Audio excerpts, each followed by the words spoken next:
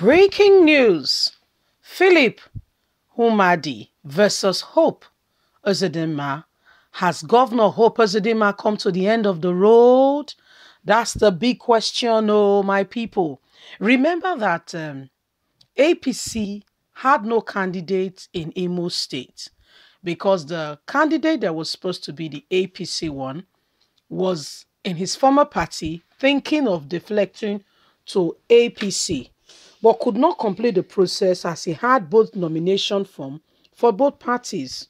And so what happened? He was disqualified on the ground that he was in two parties, could not ascertain which one really he was. But all of a sudden, Hope from nowhere became the candidate. Only God truly knows. He's been taken to court for Supreme Court to explain how Hope got there. Let's understand all.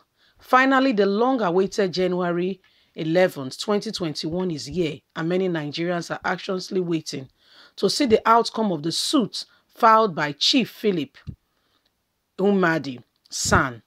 It can be recalled that Chief Philip Umadi San approached the Supreme Court demanding that the Apex Court enforce her own judgment, which ruled that Uche Nwosu is the APC candidate for the March 2019 Imo State governorship election, and subsequently disqualified him for double nomination APC and AA.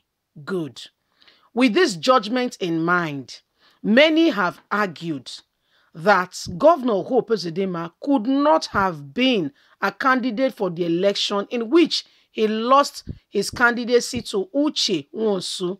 Again, some have equally argued by the implication of the disqualification of APC candidates as a political party was urgently disqualified from that election.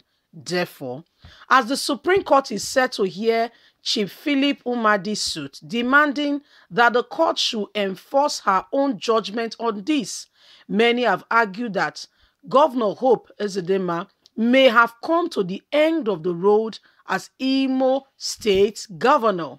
Why this is being argued, the belief of many, some have equally argued that the governor may come out victorious following his previous miraculous victory earlier, on which both him of which brought him into office.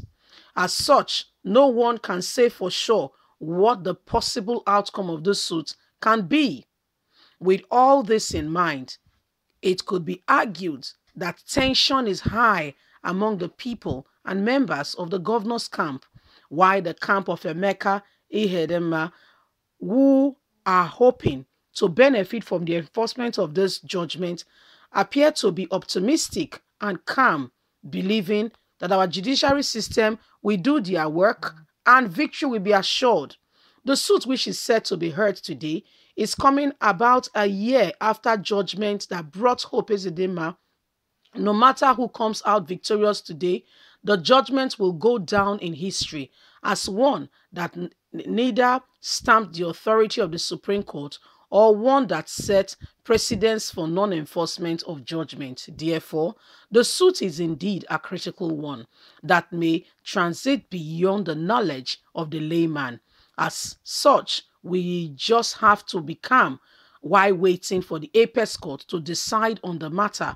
Meanwhile, we would like to hear what you think with regards to this matter.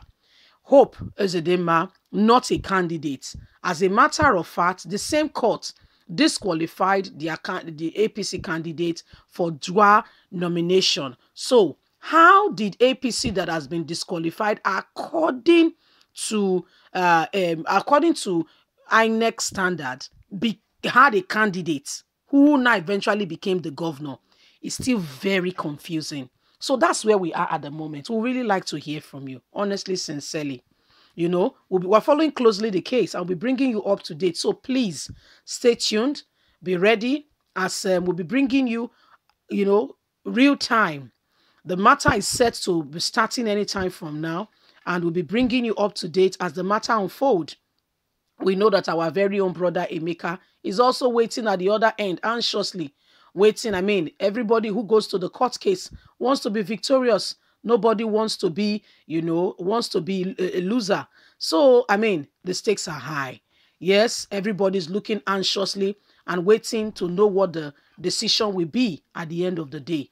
Whatever happens today, we decide the fate of not just our democracy, but APC and Nigerian judiciary system, if really and truly they are honest. Because the world is watching. This case is a very controversial one. With all that has gone down, oh yes, very controversial. How did a party that had no candidates all of a sudden they won the election? It's very confusing, honestly.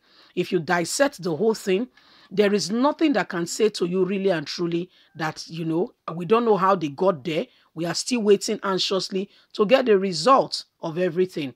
The court will be sitting.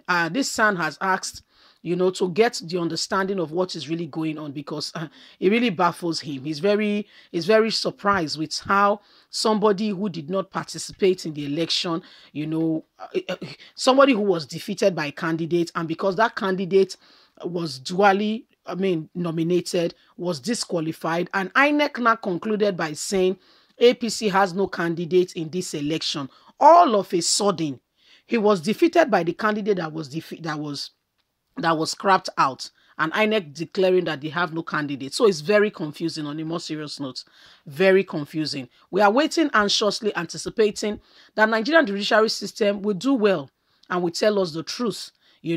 People are beginning to believe, have some faith in the judiciary system. Will they live up to the standard?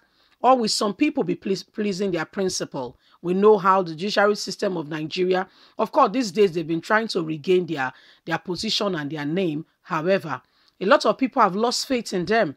Oh yes, oh yes. A lot of things have happened, and Nigerians are, it is what it is. Nobody can be bothered anymore.